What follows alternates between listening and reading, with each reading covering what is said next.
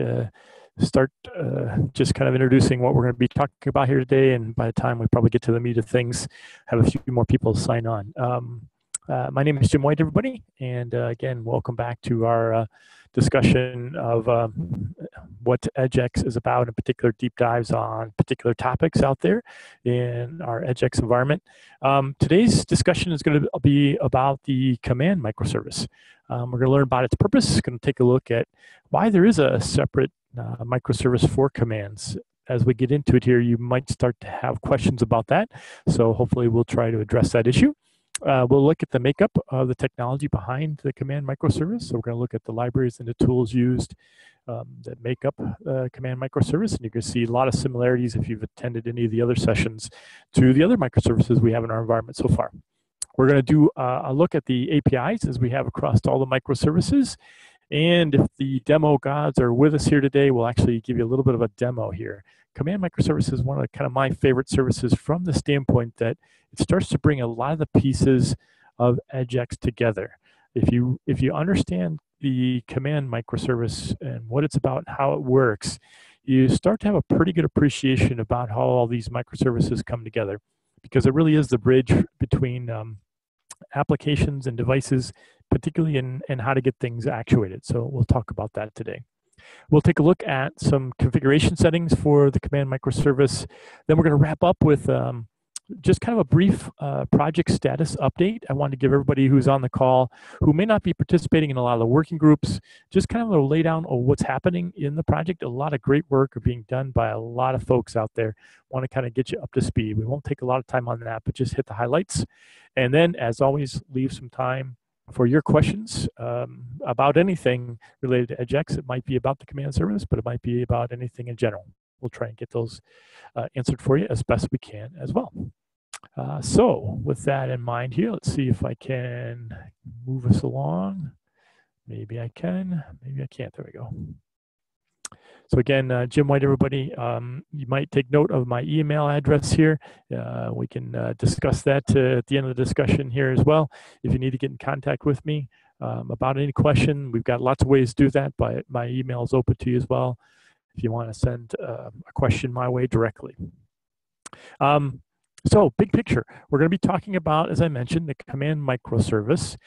We have done a lot of discussions here through the Tech Talks over the past weeks around the core services. We've talked about core data. We've talked about metadata. We've talked about metadata in a couple of parts. In fact, Tyler Cox, my coworker, last week discussed metadata and things like device profiles and how device services and metadata work together to essentially allow EdgeX to know what devices, what sensors you have connected out there. Command microservice, as you see, it's got that arrow in the diagram pointing down. This is what applications at the top of the EdgeX environment or things outside of EdgeX environment use to communicate with those devices and sensors.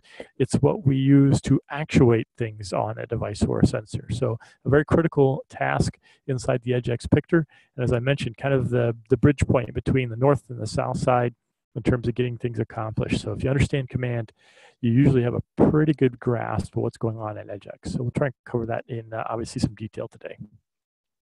So what is its role? Well, as I just mentioned, the command microservice, otherwise known as the CC microservice or command and control microservice, this is what allows for the issuance of commands or actions or actuations, use whatever word you'd like there, down to devices or sensors on the behalf of, well, it may be on behalf of another microservice in the EdgeX environment. For example, if you take a look at our rules engine, that's one of the microservices we have out there right now. The rules engine, when it wants to accomplish something with a sensor, say for example, detects that the temperature is too hot for something and it needs to shut off a motor, it would actually send its request down through the command microservice. The rules engine doesn't talk directly to sensors or devices. It goes through the command microservice.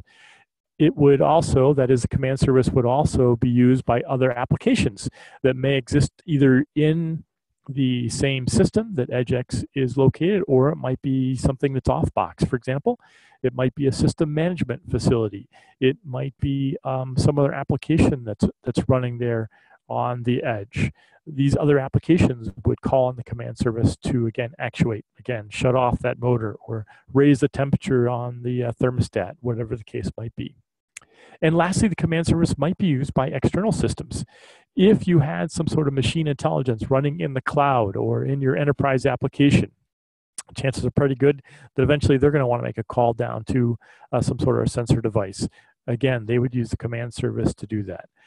The reason we do that, the reason we offer a command service, is to help obfuscate all of the protocols, all the device paraphernalia that goes on at the south side, so that anything in the application layer, anything that's using EdgeX as a facility to communicate with those devices and sensors, has a one place to go, a one-stop shop to issue commands, and to do so in an agnostic fashion. In other words, protocol format of data agnostic fashion.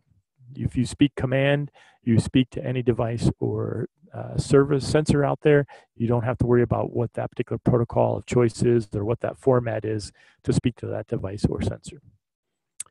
Now, what the command service also does, in addition to kind of providing this normalized common way and maybe a simplified way to communicate with the device or a sensor, it also does so in a way that is very familiar to many of us as developers. When you think about actuating things on a device or a sensor, that's a little bit of a misnomer because you think about maybe turning something on or off. That's what we call a put request. Essentially, we're using the HTTP language here, the REST API language here to talk about communicating with sensors or devices, to help give you, again, a very simple way to think about how to make requests of the devices or sensors. But there might be circumstances where you want to get information from a device or sensor directly, not through the sensor feed that's coming up through our core data where the collection of data is happening on a scheduled basis, but you need to get the information right now. For example, you may want to go to a thermostat and say, give me what the set point is for the air conditioning right now, or give me what the temperature is right now. We call that a get command. So get commands are all about getting data back from a device or a sensor, where a put command is all about sending an action down to a device or sensor. So in actuality, put is kind of like the actuation, where get is a retrieval mechanism. So we try to normalize not only the language and the format used to communicate with devices or sensors through this command microservice, but we also kind of try to nominally make it very similar to, say, an HTTP call in order to get that happen. Lastly, what the command service does for us is it does not act alone. It is just a facilitator. It has to work with metadata to know and understand what devices are actually out there and connected. It has to work with the device service to actually send a command down to a device or sensor. It doesn't actually talk to a sensor directly. It has to go through its managing device service to do that. And of course, it never communicates directly with that device or sensor because even the command service doesn't know about all those protocols. Again, that's the job of the device service out there. So it is a facilitator. It is, if you will, the universal translator ring about how EdgeX works in communicating some sort of request down to a device or service from, again, north side or other applications. Now, importantly, we get this question a lot in our community, and that is, why do we even have a command microservice? You've got this device service out there. Couldn't I communicate directly with the device service? In fact, there is a device service API out there. Or if you have the information in metadata, why didn't we just make metadata the facility to send commands? Well, the reason is, I guess directly we could say yes, you could look at a direct mechanism to communicate with, say, a device through the device service, or know more about the information that a sensor device has through something like core data or metadata. But the reason that we built the command microservice was really to start to provide a layer of protection around devices and sensors, and also the device services that are out there. In other words, what the command microservice does is it offers us a place to inflect security and obfuscation around what's at the south side. In other words, we can start to look at the command service as a mechanism to say, from an application standpoint, let me see what type of request you're making and make sure that maybe you're authorized to do that. Or let me see what type of request you're making. And if, for example, you're asking to superheat a nuclear reactor, we probably don't want that to happen. So we could actually start to build in something like rules into the command service or some sort of organization around what to make sure of before we allow that actuation actually go down to the device service or device or sensor. It could also allow us to aggregate and start to organize requests. For example, let's say that you want to facilitate some sort of application where you're doing two things at one time. You want to go and shut off the electricity and then open an access panel, some door that's automated on an access panel so that workers can get in and actually work on an electrical system. You probably want to make sure that those are done in some sort of order. You want to shut off the electricity first and then open the access panel. If we're looking at multiple sensors or multiple devices out there, trying to orchestrate this across multiple devices or sensors and multiple device services gets to be a little bit tricky. So the command microservice could allow that kind of aggregation and organization to occur. And we may also want to filter some sort of commands. Again, thinking about some commands that may be dangerous, those would be ones that maybe we say, whoa, whoa, whoa, you know, there's probably some security associated with that. But there might be also a little bit more, let's say, just simple types of things we want to filter. And that is, let's say, for example, you're sending the command to set the cooling point to a thermostat to 72 degrees, and you send that 99 times, and you do that all within, say, a couple of seconds. Maybe the command microservice can say, we got the message. We don't need the 70-second issuing of that command and bottleneck the entire system just to issue that command 72 times because some application wasn't smart enough to figure out you only needed to send that once. So the key term here is that the command microservice provides that kind of protection, or provides the wrapping, or provides the facilities to where we can start to build in other capabilities and protect some of those devices and sensors out there. Now, the operative word here too, folks, is could. The command service today doesn't do all those things. It provides the facility to do that. We thought about how to start to intertwine that. And that's where we think also some value adds by companies that you all represent might start to offer that capability as well.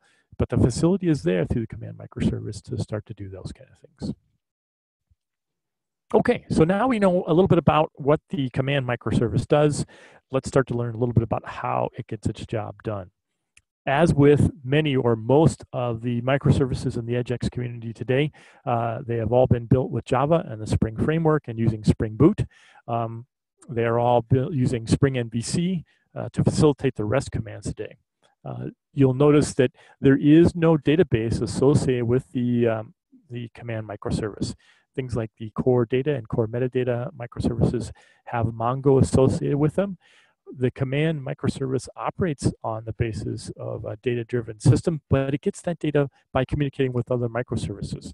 So for example, to get information about what devices are connected, it has to go to the metadata microservice. So no database directly associated to command.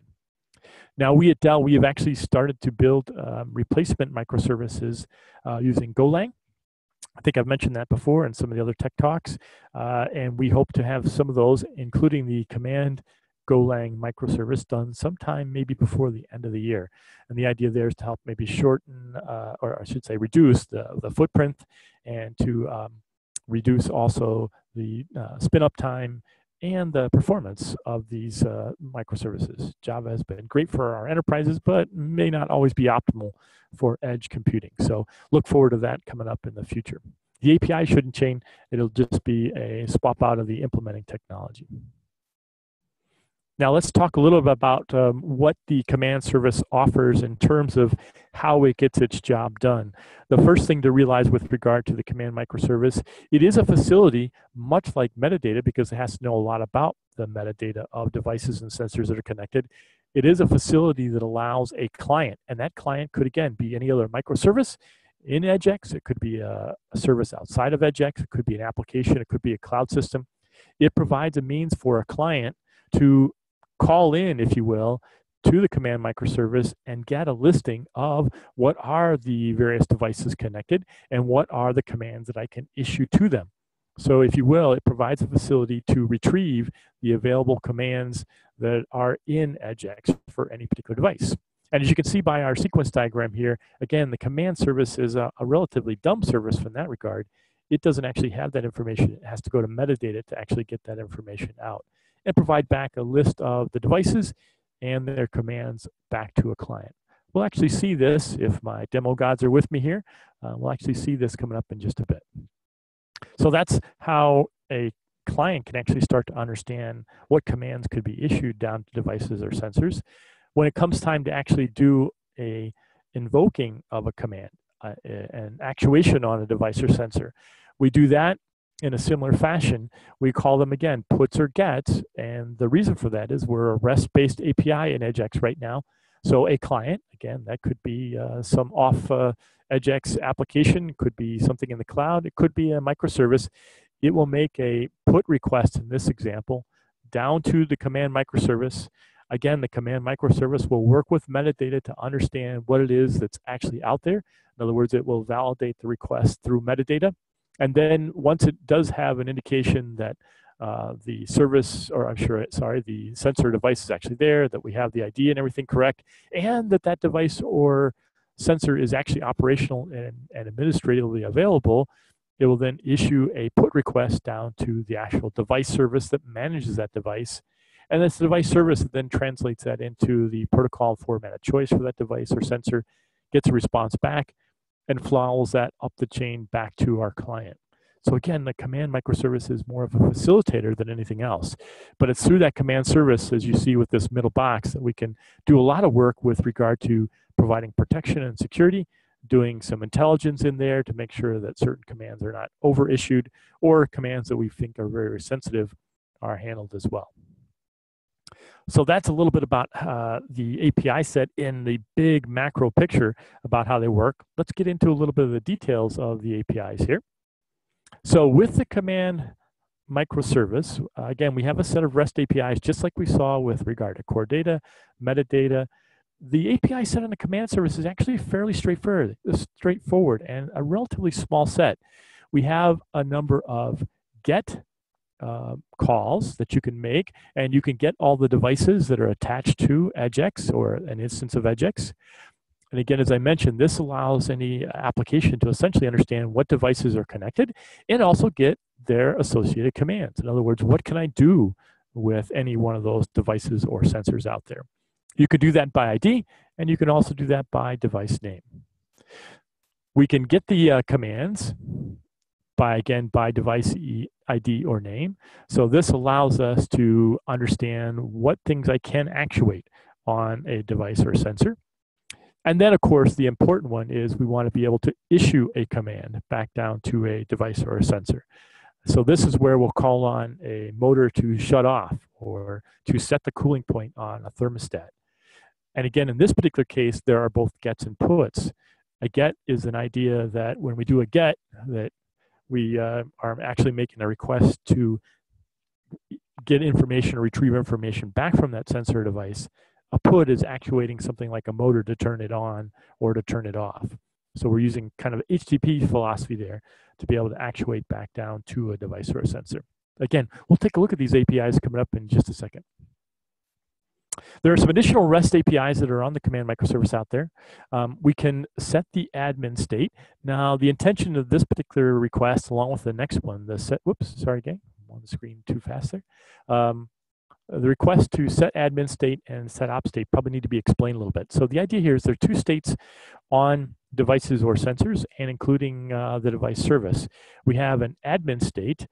You can either lock or unlock a particular device or sensor. What that says is you want to maybe make an updated device or sensor. You want to tell the rest of the system that you want to shut that off and not make it accessible for a little bit. You can lock that device or sensor with an admin state call. Op state is it there? Is it actually operational? Do we see it? Maybe, for example, a device becomes unplugged from EdgeX. Then operationally, it would be shown as unavailable or not there. We actually have the ability for setting both through the command service and getting both through the command service. And the idea there is we facilitate systems like system management capability in the future, with these mechanisms so that those services may also be able to communicate a little bit with the devices and sensors and be able to get information about those devices and sensors through this common API set. It's envisioned that these obviously would be APIs that would be heavily secured in the future. You don't want everybody just setting your admin state of your device or sensors, but the API sets to set these are very similar to what we see as regarding actuation on command. So we put them in the same microservice. By the way, those admin states and op states are reflected in the device service as well. So when you make this request, the device service has to know that and has to reflect that same information in a similar fashion. And lastly, with all microservices, we have a ping API. You can ping the command microservice just to know if that particular microservice is up and operational or not. So that's our API set. Let's maybe take a look at this in a bit of a demo, kind of bring it all together for us here. So it could kind of be difficult to see, how actuation commands are actually reflected through all these services. You've maybe sat in through the discussion on metadata, and Tyler last week provided a little information about devices and profiles and metadata. Now we add on command to the top of that. How do all these kind of work? What's this thing called a profile? How do I get commands out of all this? Let's see if we can't maybe shed some light on that through this little demo.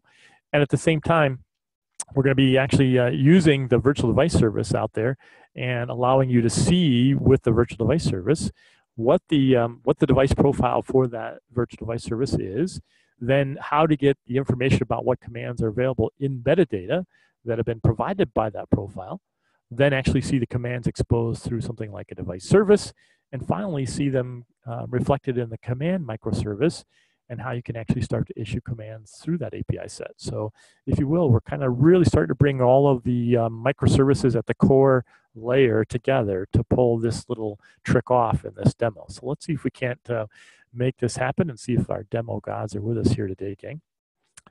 So what I'm showing on the screen right now is one of the device profiles that is embedded in the virtual device service. In particular, it's a profile that is set up to mimic a KMC BACnet thermostat. And if you look at this profile, and as you may have heard last week when Tyler Cox spoke, the device profile provides all of the information, the metadata about what types of data a particular device or sensor has to offer, and then how to communicate with it. Importantly, in this particular profile, if we scroll down a little bit here, I'm going to go scroll and whiz and by here quite a bit. One of the things we're going to see in any particular device profile is this thing called commands.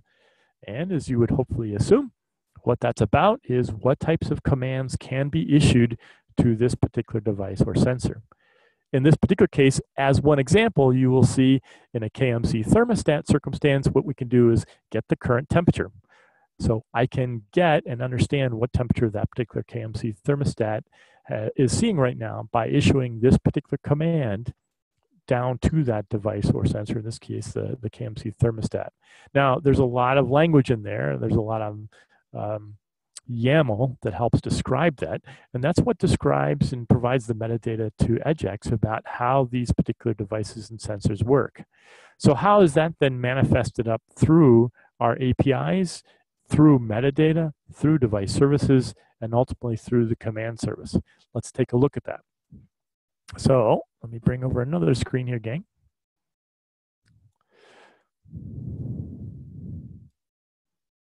What I've got running on my system right now is EdgeX, at least the majority of the EdgeX microservices, to include core data, metadata, command, and the virtual device service. And to prove that, I'm going to do a standard little API call on core data to see the event count coming through the core data system up from a virtual device service. You can see the number there is a whopping 1,700 records, so you can see that it actually is changing, and data is flowing up through EdgeX right now on the part of the virtual device service. One of the devices, again, connected is the virtual device service, that KMC thermostat device service. And in fact, what I've made here is I'm going to make an API call into the metadata API service for the device that just happens to have this ID associated to it, which is the ID right now for that KMC thermostat inside of EdgeX. And if I refresh the screen, you can actually see that this is live demo. This is actually hopefully working code. And what that is it's a hit of the metadata API asking it to give us all the information it knows about this KMC thermostat. And lo and behold, we'd see the information reflected exactly as we would have seen in the YAML file, that device profile. In particular, if I scroll down a bit here, let me get down to our command section, and you can see there's a lot of data in there. But ultimately, there we go. We see a list of commands, and one of the commands is current temperature. Notice that there's now an ID associated to it. As that profile information gets sucked up by metadata, each command is now given a command ID, a reference ID that EdgeX uses to actually start to issue commands when it needs to. Notice also it's given a path here. That is a path to a device service, in this case our virtual device service, to actually facilitate that command on that device service. In other words, if I use that path and I call at the host name and port address of the device services that manage this particular sensor, I can actually invoke and request the current temperature. Let's actually do that. I bring up another browser here, and I know it might be a little bit difficult to see, but in my URL there, that's the exact path I just showed you to the device, in this case, the BACnet thermostat, being managed by the virtual device service. And when I issue that command, what I get back is the get data call for current temperature on the KMC thermostat being managed by the virtual device service. And it thinks it's really chilly right now. Remember, the virtual device service just throws out random numbers, but it thinks it's really chilly right now. It thinks it's minus 61 degrees. But you get the idea of how now this API set is coming together. Now, that's a direct call on the device service. We really don't want that to happen. And as we go forward, our security systems are going to enforce the fact that that's a very protected call that we only want the command service to make. But you can get a sense of how the command service is going to actually make this call for us and get back the same information and provide that to an application.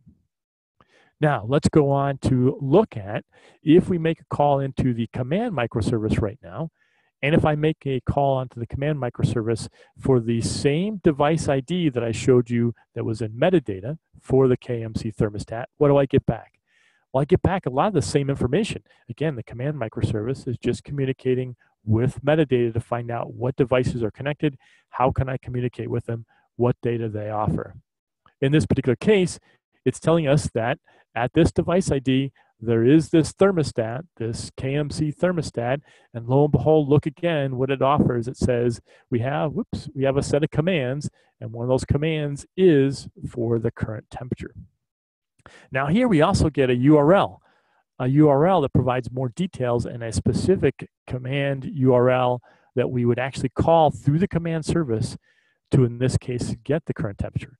So this is the actual URL an application would call to get current temperature going through the device service down to the device to get a response back. This would be the unprotected URL or the semi-protected URL, if you like, on the part of EdgeX to allow any application northbound in the cloud within the system that we're operating to actually get data back from a device or sensor.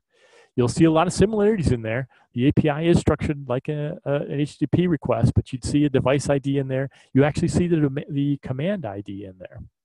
If we actually use that URL and make a physical call now to the command microservice, we'll get back that information. You can see the temperature now on our KMC thermostat has changed and now thinks it's minus 86. But this was a call to the command service, which then went, checked all the requirements against metadata, then made a call to the device service, gets a response back from the device through the device service, back up to command, and back up to us as the client here. In fact, if I actually issue the command directly on the device service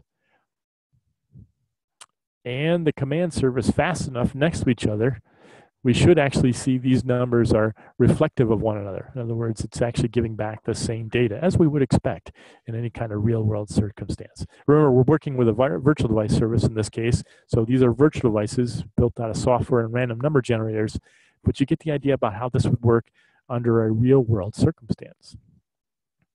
So the demo gods are with me. We actually saw how the command service actually operates. I have this whole demo arranged in a little text file that I'll make available so you can actually actuate this in your own environment down to a virtual device service. The only difference in the instructions here will be, this was the device ID for my particular device. When you start up your EdgeX system, the ID for your virtual device is going to change a little bit, but you can change those out and see and play with the same API set to start to appreciate how commands can be issued down to devices and sensors.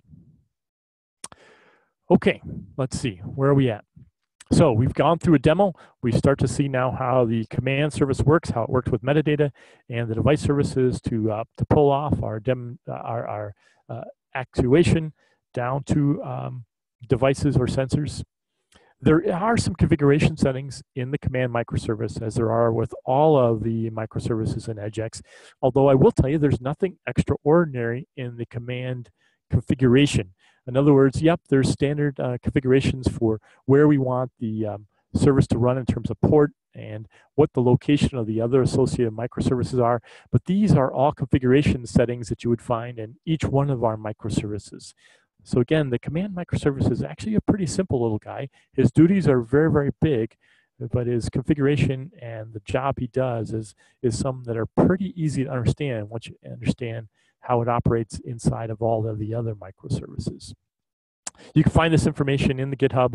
In other words, you can find the application properties file about how to set these things in the application property file out there in GitHub. Okay, ladies and gentlemen, that kind of wraps up the discussion of the command microservice. We'll give you a second here to start typing any chat questions you have, and we'll unmute lines here to get your questions. But while we're getting ready for that, as you're thinking about maybe some things with regard to command microservice, let me just kind of give you a quick update on where we're at with EdgeX and our project status and what is some of the significant work that's going on right now. First off, you should know that we are up to now 60 companies enrolled in the EdgeX Foundry open source project through the Linux Foundation. I think we started off just above 50. I think we were like 51 when we started this back in June. So we're gaining a lot of momentum, and we're really thankful for every one of your participations and certainly looking forward to working with a bigger and stronger community as we go forward. As many of you are aware, we are all focused right now. That is, all the developer community that's associated with EdgeX right now is focused on what we're calling the Barcelona release. This will be our first community release. Dell, as you know, contributed a lot of source code, had a working application called Fuse that we donated that became EdgeX. But this is going to be our first community release. We're going to have this out for the IoT Solutions World Congress, which is being held in Barcelona, thus the release name, and that's going to happen between October 3rd and the 5th. If you take a look at the wiki site out there for the project, you'll see a list of what we call the MVP or feature set that we're going to be showing as part of that release. And you should also know that the tech community is also going to use that event to hold its next community meeting. We just met in London a few weeks ago to kind of outline that MVP and what was going to be in this release. We'll use a tech meeting at that Barcelona conference to kind of set up the agenda for our next release, which will be in the spring. And we are at this point codenaming that the California release. So if you have interest in what's going to be going into EdgeX going forward, stay tuned, or even better, join us in Barcelona and participate as part of that conference. We've got working groups right now pedaling very hard to get their work done for Barcelona. Progress is being made considerably there, and a lot of good work going on. And at this point, no early issues or no early warnings. We think we're going to make that MVP. We'll update you as we go. We also have a lot of work being done in terms of filling out more of the processes and documentation around EdgeX. We're still very nascent in getting a lot of our builds and things working up.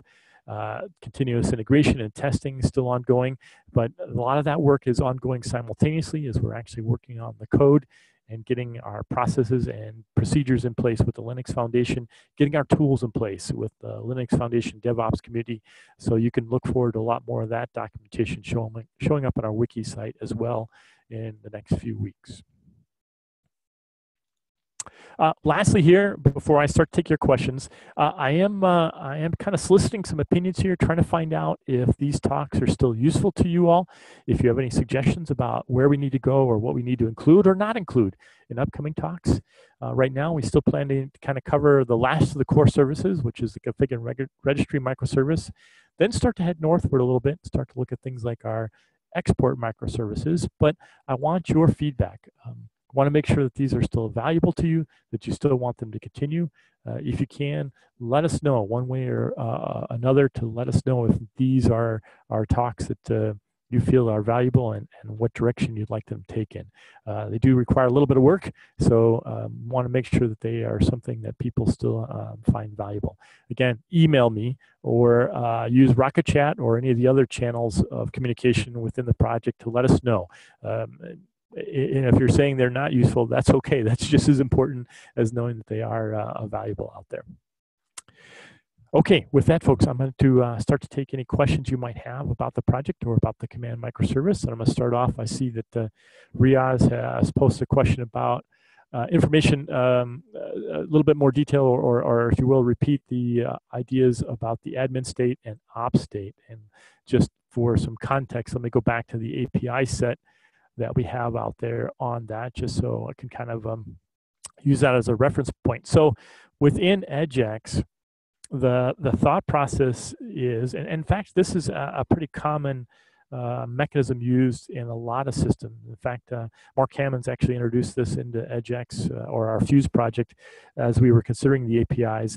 In a lot of systems out there, there's this consideration of two different states for things, admin states and op state. So when you have something like a microservice or you have a device or a sensor in our case, you want to have these two states that give a better understanding to other things in the environment about what's up, what's not up, what's available, what's not available. What the admin state is all about is letting people know that you have on purpose disabled, locked, if you will, that particular device, sensor, maybe it's a service, that thing, whatever it happens to apply to. In the case of the command microservice, when we're talking about the admin state, we're talking about a device or a sensor. It allows us to lock or disable that particular sensor or device as far as the rest of the system is concerned. And you want to do that because maybe you want to upgrade a device or a sensor. Maybe you're changing out its firmware. Maybe you want to lock it down for a second because something's happening that you need to understand more about. You don't want something triggering it while you're doing it. Maybe somebody's got their hand inside the motor, and you certainly don't want somebody activating the motor if maintenance is going on. Things of that nature. So admin state is a mechanism for a device or sensor, in the case of command API, to be disabled on purpose by the system so as not to be able to actuate it anymore. And the command microservice actually checks that. If you try to issue a command down to a device or sensor and the admin state is that locked, it will not allow that command to go forward. Op state, on the other hand, is a mechanism used to say, up from the device or sensor in this case, we're not getting any connection. We're not getting any kind of request through. The information's not coming through. Data is not flowing to it. There's something wrong here typically. And that's not something that is often manually triggered. That is something that is usually bubbling up from the device or sensor. Now, we provide an API set to actually control that because there might be circumstances on the part of something like a system management facility where you want to actually set the op state. You are updating the firmware from a system management system, and you want to maybe set the op state to its being down while that is going on. So it's a little bit of an unusual circumstance where you'd actually set the op state. More generally, you want to get the op state to understand if there's something going on or something wrong with regard to that device or sensor. Again, admin state and op state are things you'll see associated to devices or sensors, but you'll also see those are states associated to different microservices within EdgeX as well. So Riaz, good question. Hope that answered it for you. Let's see, we got a question from Tony. Kind of like network interface in Linux, exactly right. Desired state and actual state are very similar kinds of thought processes in Linux. In fact, there is an IEEE standard out there that Mark Hammond's borrowed from, I know, to kind of discuss these. And I don't have the reference to that IEEE standard with me, but contact me, and we could certainly get you that. The concept stems from that. The idea that one is kind of I want to set, the other is what is the system saying to me about that particular device or sensor. Other questions anybody has? And folks, if you want to ask a question verbally, remember you are all probably in a mute state right now. You have to unmute yourself in the microphone land out there to ask that question.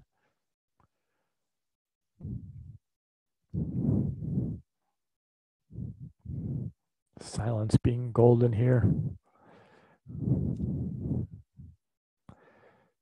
Okay.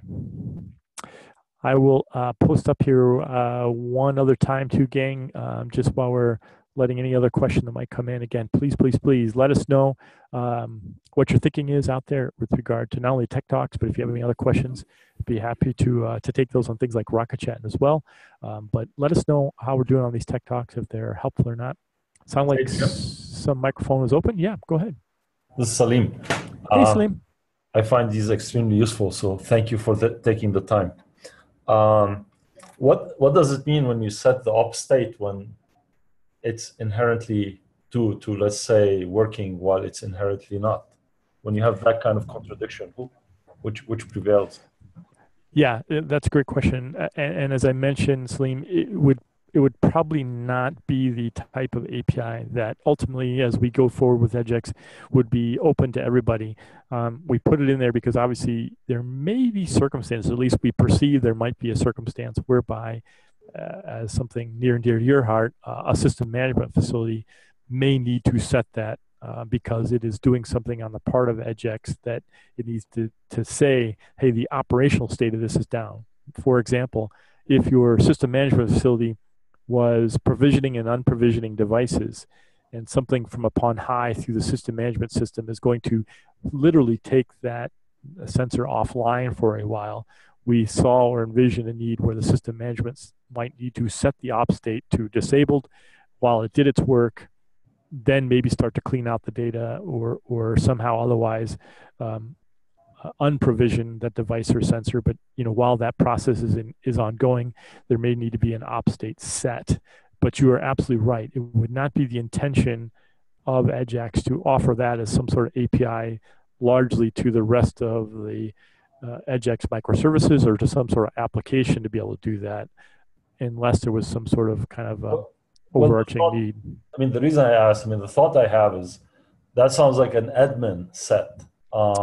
And op should be autonomous. Is indicating it could be, yeah. There may be cases where administratively we want to do everything from an admin state. We're going to leave that to some extent to your working group to say, hey, whoa, let's not even offer that as an API set. Let's only have an admin set. It's there. We could also see where it may need to exist, but there would be a lot heavier security restrictions on it. So we kind of offered the option to have, and it was a lot easier to put it in and then take it out than have to retrofit it later. So something that I think you and your group can discuss, Salim, and determine, along with the security group, what makes the most sense there. Got it. Thank you. Yeah. Other questions? Let's see, Riaz got a question. In current version, are operations or command service logged as events? Yeah, great question, Riaz. We do log, the command microservice does log whenever a command is issued, whether it be a get or a put. It does that logging through the logging service. And of course, we also have the notification and alerts API, which could be used to actually issue a notification or alert on a command. We didn't put that in by default, but there's certainly nothing that would prohibit that, and the APIs are already there and good hooks in place to do that. So there would be potentially lots of different ways to both log and alert. And when you issue a get command is a request of a device or a sensor to give its data back up through the command service. Well, that is actually also the job of what happens when a device service communicates data through the core data service. So what we also did there is we have, when the device service replies back to the command service on a GET request, it actually sends that data on up to core data at the same time.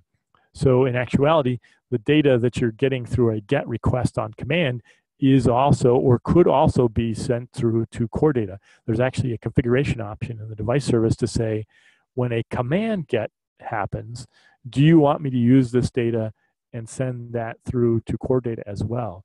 So that would be yet one more way that, if you will, an event of information about what commands have been issued could actually be traced or tracked a bit. So lots of different options there. Again, at this point, nothing is prohibited. Lots of things are enabled. We'd have to kind of discuss what other options might be needed going forward. Hope that answers the question, Riaz. Any others?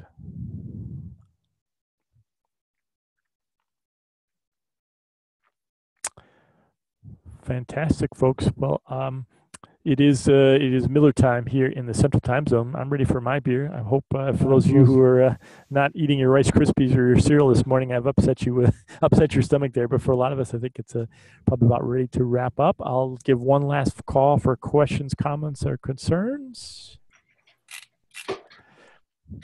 Okay, if not, Brett, we'll let you go ahead and shut us off recording-wise, and this will be available out on the wiki. The slides are actually already available out there on the wiki. I'm sure Brett, as he always does a great job of posting the meeting recording out there as soon as it's available. And we will talk to you again in a week's time, gang. We'll probably look at the config and registry service next week. Thanks much, and have a good one. Thanks, Jim.